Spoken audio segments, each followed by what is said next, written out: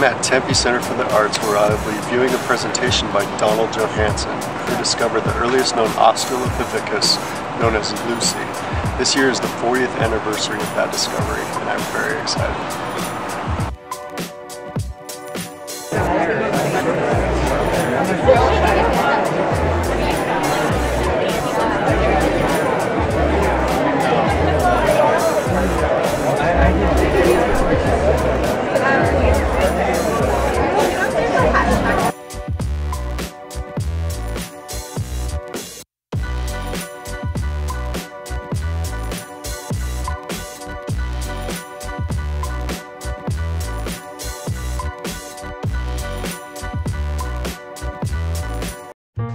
Okay, we went to the Johanson presentation and he pretty much talked about his route to finding Lucy, which is Australopithecus Afarensis, which we found out isn't the oldest one. They found 400 other specimens. I guess they're all bones, but not actual Australopithecus Afarensis, but still. But she's become the benchmark since 1974 of all other paleoanthropological findings. That's pretty cool. What did he talk about? You can talk to the camera person. Camera person? I'm a camera person? Okay, so here's something that I don't want to go negative, but I kept getting distracted by some of the slides because they use Comic Sans font on some of them. And I was like, holy crap, this is Donald Johanson. He's got someone helping him with this, I think. Maybe not. Why were the font colors weird? And I don't know. This is my attention issues. Yeah, I guess so. I didn't even notice. Of course, that's part of the reason why I was taking some of the photographs I did. Not just to take photographs, but to take photographs to capture the Comic Sans use. I felt really weird taking photographs in there because nobody else was doing it. So I'm like, every once in a while I would like take my camera out of my pocket and just take a quick snapshot. A couple of people took snapshots that they had their flashes on. Yeah. And they were really embarrassed when you looked at them. They were like, oh my gosh, I can't believe it had it on. I know. So I made sure that mine wasn't on. But your camera made saw noise. 2 people take flash photography. Yeah, all of my photographs I didn't. Nobody was taking pictures except for you. I know, but I was right in the back though, so. We were at the very back. Yeah. We were right in the center. And plus, I thought we had pretty good seats. Yeah, it was good, and it was free, so that was really awesome. Yeah, it was. You could have paid to sit in the front section.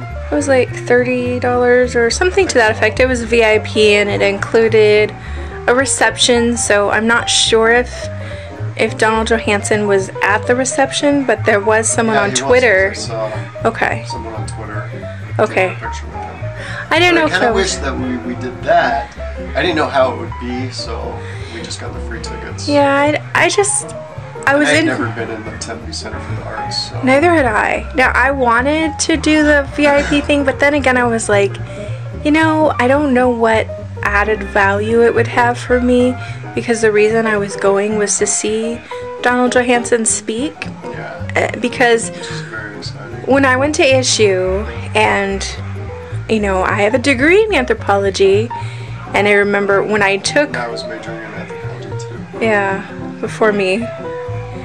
Because it took me so long to get to ASU. This was like 2000-ish. Oh, okay. Yeah. So, I took a class. It was a upper division, I can't remember what it was called, upper division physical anthropology course with William Kimball, who is, I think, the director of the Institute of Human Origins, which sponsored the event. It's obviously Donald Johanson. But he wasn't there because he's in Ethiopia working. So I was kind of disappointed because I hadn't seen him in a very long time to not see him, but that, you know, par for the course, whatever. But when I was in his class, we did do a lab over at the Institute, and, you know, got to handle some of the casts of things, and it was really interesting, you know, to all the different hominid skull casts and things like that. So I don't know, it was interesting because I think while we were in there, Dr. Johanson happened to be there. Oh my gosh, that's my phone. Shh. Sorry, friend. Anyway, so I totally lost focus on you here. Let's get you back in focus. Maybe not. Crap, what did it focus on? You're totally blurry now. Viewership. Hold on. Is it focusing? Okay, wait. Hold on. Alright, so anyway.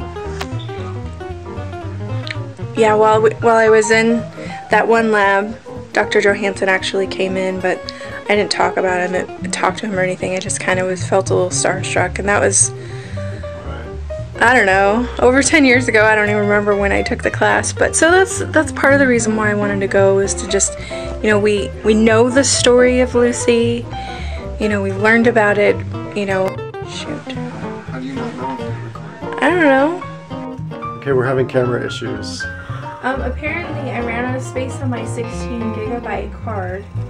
I don't know how many videos I have on here, not that many, but I haven't removed anything from it, so there's a lot of large format photographs on here. So it's got a combination of my Nikon, which I was filming on Nikon 1J3. Okay, anyway, let's get back to and anthropology. No, also my Nikon 5100. Okay, so anyway, yeah. The Johanson dealie. Yeah, so it was important that Darwin gets mentioned because they noticed similarities between humans and mammals, and that were mostly related to mammals. So since gorillas and chimpanzees are very similar to humans, they postulate that we would probably have, or he postulated that we would probably have a common ancestor found in Africa. He decided to go to the Rift Valley because a friend of his was working there, a geologist. Yeah. And the Rift Valley is ripe with fossils. They say that there's all kinds of animal fossils just everywhere, bones everywhere. So, so he goes there, and he finds Lucy there. I'm not going to go into the whole story because everyone knows it. Like, if you don't know it, please look it up. Right. Look up Wikipedia. Look at Lucy. It's. But he did find Lucy, and he found a geologist had been looking for rocks like a year earlier. The footprints were still there. Yeah. And they this just walked right by. Whole area could have been washed away down the side of a cliff, like if the rains came. So it was kind of lucky that he found Lucy. I liked how he said that as a paleoanthropologist, like they know, just they don't look up, they look down. Yeah. So he saw this little tiny bone that is basically what makes your elbow work. Something. And he knew it wasn't to an animal. Yeah, and so then they kept looking, but yeah, he did mention that the geologist just walked on by because he was looking for rocks, not for bones of any animal, whether it's a hominid or not. So yeah, it could have been washed away, but it wasn't. Yeah. And I loved his little story about how they named it. Not that like everyone knows about Lucy knows the Lucy in the Sky with Diamonds. Yeah, but it's that a Beatles song. But that he was like, wasn't it on the radio and someone's like, you should name it after Lucy? Yeah. And then he was like, he scoffed at it. I don't know. But then everyone just started referring it to it as the Lucy side. Let's go to Lucy's side. Let's go find more things around Lucy. They're stuck. And he talked about how that part of Ethiopia like it's affected them so much that everything's named Lucy there. There's a Lucy College. There's like a Lucy cafe. soccer team, women's soccer team. Yeah. Lucy, like a this, tournament. Lucy, that. Yeah, it's huge. Yeah. And they revere her because they consider her the oldest human. Yeah. And they're Afar. Is that what they're called? I think so. Afarensis. Well, that's she was named after them. Yeah. So, but like a lot of them are Muslims over there, and they're praying like how many times a day? 5 times. 5. But okay. He gave a story about like how one of them, he heard his own name and he heard Lucy and Allah. And he wanted to know what they were praying about, and someone translated. Do you remember? During Kesh, is that what they called her? During Kesh, something like that. Something. Durinkish? I don't remember. So he asked his translator, like, what are they saying? And they're basically saying, thank you, God, for bringing Johanson here to find Lucy, the oldest of our people, or something like that. Like, that's pretty funny. Basically but saying that everyone they would risk their lives, you know, because a lot of them are their bodyguards over there. When they're on the site, they're protecting them from... Especially back then in the 70s, because it was war-torn at the time. It's fairly, he was saying it's fairly stable now. It's not like other parts. You know, okay, so those were older pictures then? Yeah. So, you know. Yeah, truly fascinating presentation. I really enjoyed it. Yeah. And I think I was starstruck too. Like when, so I didn't go to ASU, but I went to MCC and I was majoring in anthropology there. And I was taking so many different classes.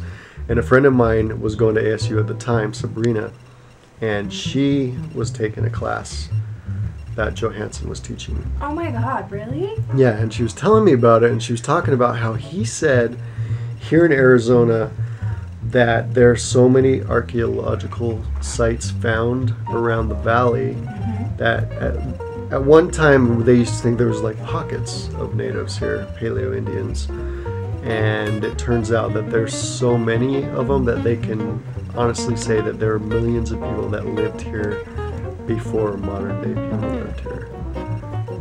That's really, really fascinating to me. So how ancient is this world, you know, like, is it fully populated at one point? It almost seems like sometimes with all the things that they find, you know, millions of people here before the Hohokam, where they all were at the same time. Like, yeah, I guess. Over time. Yeah, I guess so. Well, what he's saying is that there are millions of people at one time. But that doesn't relate to Lucy in this presentation, but still, I thought that was a cool story. You know what relates to your story is that that I think that you should go back to school. Yeah, I should. I think you should go back. I don't have any time. I think that you should study linguistics in the College of Anthropology. I'm serious. Yeah. I think that this you has should. Nothing to do with Lucy. No, but you know, it's obviously you've never stopped learning. Yeah. You've pursued information and things like that, like for years, especially with the internet. Like it's just, I just think that it's something that you should do because it might open doors that aren't open to you right now. Yeah, and I'm not. If I had time to go to school, I would. I work 10-hour days, so it's a little difficult, but. We should get back to this because I don't know how long this is going to last. Okay. But so you have more to say. What more? Yeah, I was going to ask you though. What more can we say about this presentation? I'm just glad that I went. They talked about that movie Lucy, which is a very good movie with Scarlett Johansson, which we thought that was weird. His name is Johanson. Yeah. He discovered Lucy. They have her in this movie, and Scarlett Johansson plays a character named Lucy in this movie. And her name is spelled with one N, and I mean 2 N's and his is with one, I think. Yeah. But if you misspell his name and you type Lucy with Johanson, the crap that comes up on Google is all that movie. Oh, that's funny. Yeah. So if you want to follow Dr. Johanson, his Twitter is DRDONJOHANSSON. Johanson, Dr. Don Johanson, and you can, if you're interested, you can tweet with the hashtag Lucy40. There you go. Yeah. Which I did tonight. Karina did. Oh, great. Is that bad? Yes. Oh. Do I need to erase that? I don't know. I don't think it really matters. Someone off the grid. Off the grid? I'm off the grid except for I tweeted something, which I rarely ever tweet. Yeah.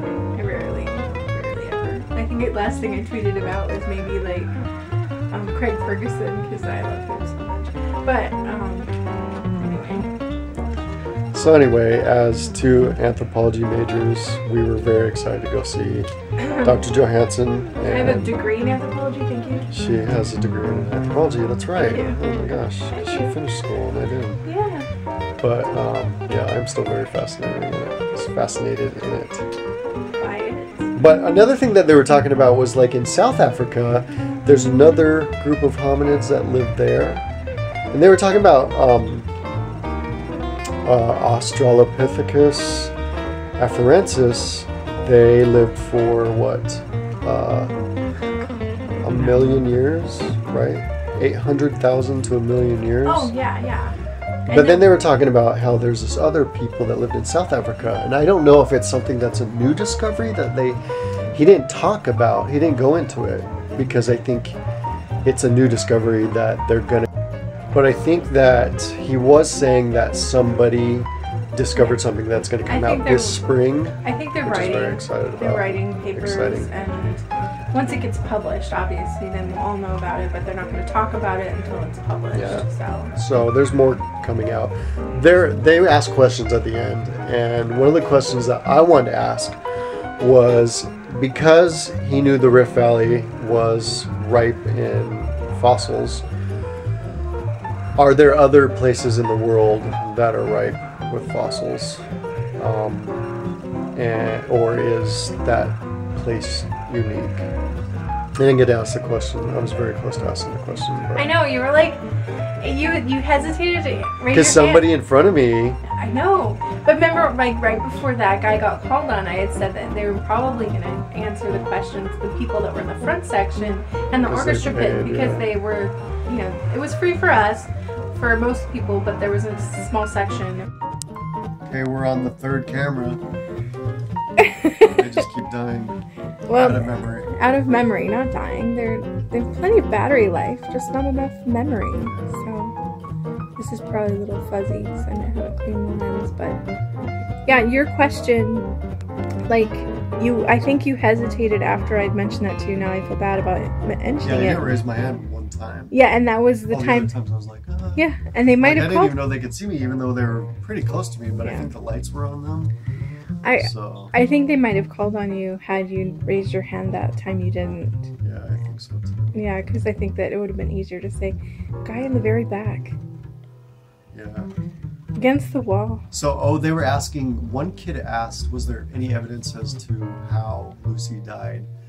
And they were saying something about killed by a crocodile or It is something. possible. They said that there was one puncture on the hip bone that was probably a crocodile tooth. So it was wetlands. Yeah, that she may have been there gathering crocodile eggs and turtle eggs and been grabbed. She's an adult too. Yeah. That's another thing that I learned. That she wasn't a child. She was an adult. Oh, and they have found children. Mm-hmm. Australopithecus children. I know that was like before. So I don't really understand that though. Well, because they said that the span. They last 800,000 million years. Like when they say, oh, this one is 3.8 or 4 million or 4.2 million years old, that's like quite a million difference. I mean, I guess it's not millions, but. No, it's not. It's like hundreds of thousands. Hundreds of thousands. But they said that the range of Australopithecus is over 100,000 years. And ours. Over 800. I mean, sorry, that's what my brain was seeing was the 8, and my mouth said 100. Because humans have been, what, about 100, 150, or did you say 120? 1,000 years ago. Yeah. Came about. Yeah, so we have it's like a blip, except for we are the most creative and the most destructive species on the planet at this time. Not us. Yeah, me and Greg are the most destructive. It's like... And creative. It's kind of lame to get grouped into that. Like, I know. Is that how all the animals look at us? They're like, they're the most creative and the most destructive. And they probably just see us as the most destructive. Like, I love that painting that you drew. Unless, wait, did you see that? Like, How I Met Your Mother, where, oh my god, what's her name? She tries to sell her painting, and she sells it, and I think they just wanted the frame, and so they throw the painting away, and then a vet finds the painting in the dumpster, and he puts it in his office, and then he puts it in one of the rooms, and then the dogs are like transfixed by the painting, and they really like it. Wow. It's so dumb. I just saw it last night. Yeah. So let's finish this up. What? Anyway, if you ever get a chance, go see Donald Johanson speak. Yeah. I was really excited, and I was pleasantly surprised. I wasn't bored. I was like transfixed with the whole thing. So I was a little distracted by not only Comic Sans Font, but the fact that I couldn't get a signal in there because they were saying you could tweet about this, and I was like, I don't want to tweet about this. Oh, we couldn't tweet about it because there was no signal in there. Yeah, because well, not tweet about it. I was going to tweet a question because they asked us. Yeah, exactly. But we couldn't get a signal because it was a giant concrete building. I am following him now on Twitter. So. And Institute of Human Origins. Yeah. So, it made me miss going to school. It made me miss, like, a lot of people would get bored with a lecture class, and I loved lecture classes because, for the most part, when I went to issue, I was taking upper division courses since I went to MCC, and, but I've got someone that is, in general, someone that is an expert in their field talking about something to me. And my fellow students, but it's, I'm there, I'm paying for the privilege, and I'm absorbing everything, as told, colloquially, too, and I miss that. I miss learning through someone that knows things, and that has derived, like, a talk about it, like tonight, and so it's hard to not be in school, and it's been a long time, and I just kind of it makes me want to audit classes, just to waste, if I had the money to waste, just go and audit them just so that I could learn and not be required to write papers and things like that and get all stressed out about it. I'll have nightmares again, but I don't want a master's degree. I'm not taking the GRE or anything like that, but back in the 70s, he must have been like the top dog. He has this air about him right now that he's a total rock star. But he also seems really approachable, like, as far as conversationally, like, I can't imagine. He's got that effect to him, like, when you watch him, you're like, oh gosh, this guy is just amazing. I can't imagine taking a course with him. Back in the 70s, everybody must have. How was that? For your friend that was taking a course with the Donald Johanson, like, that's amazing. That doesn't happen. Like, we don't have that many, like, we don't have any other, like, really well-known scholars. I mean, I'm probably speaking out of turn here, but just, that we're teaching to, like, you just take a class. You just pay your normal tuition, and there you are every week, a couple times a week maybe, I don't know, and all the opportunities. I wasn't really into archaeology. I wasn't into archaeology, but I knew that there was, like, I had a class with a girl, a couple classes with a girl that was in my major, and she was going to Jordan, like, for, like, about a month, like, in the summer, to work on a project. The country of Jordan. Like Jordan University? No. No, the country to do a there was a dig that was going on Yeah. with people, and I think that, yeah, I mean, I don't like being out in the heat, and I don't like getting dirty, so that's not my thing. But man, I will say this, that I got a double major at ASU, history and anthropology, and the history part was what I struggled with. And it's not that I don't like it, it's just that there was a lot of things that were challenging for me personally in my learning style. But the anthropology, I completed all of those courses. I could have graduated 2 years earlier because I was done with everything. Because I just soaked that stuff up. It was crazy. Like, it was the social anthropology stuff. I mean, the talking about Mesoamerica and, oh man, all of that stuff. I love it. I miss it. And even the linguistic stuff, it was kind of weird. It was kind of logical. It was kind of, I don't know, you would love it. You would love it. So, I don't know. I miss it. I miss going to school. I think it would be weird to be doing a job that involved what I went to school for, since I'm in a totally different industry. I didn't go to the business school at all, and I didn't, well, you know, I mean, whatever. Well, all of my jobs outside of school were in finance in some way or another. Credit, things like that, banking. No, it wasn't it was just where the jobs were. It wasn't like, now I know, but whatever. It's still talking about school at ASU, Arizona State University, Sun Devils. Yeah, so to finish this up, if you want to be an anthropologist, a paleoanthropologist, go to ASU, to the Institute of Human Origins. Origins? Origins, run by Donald Johanson. And Bill Kimball. Kimball. And, oh, excuse me. If you're still interested in anthropology, but, you know, you're looking at more of the archaeology side, the University of Arizona, I mean, come on, the Garbage Project, that's huge. That's synonymous with Arizona State University, I mean, University of Arizona. Ah, sorry, Wildcats versus Sun Devils, ooh, whatever. Yeah, so that's that. Learn stuff. Go to the Tempe Center for the Arts. It's pretty awesome. Yeah, learn stuff. Keep learning. Don't stop. Don't stagnate.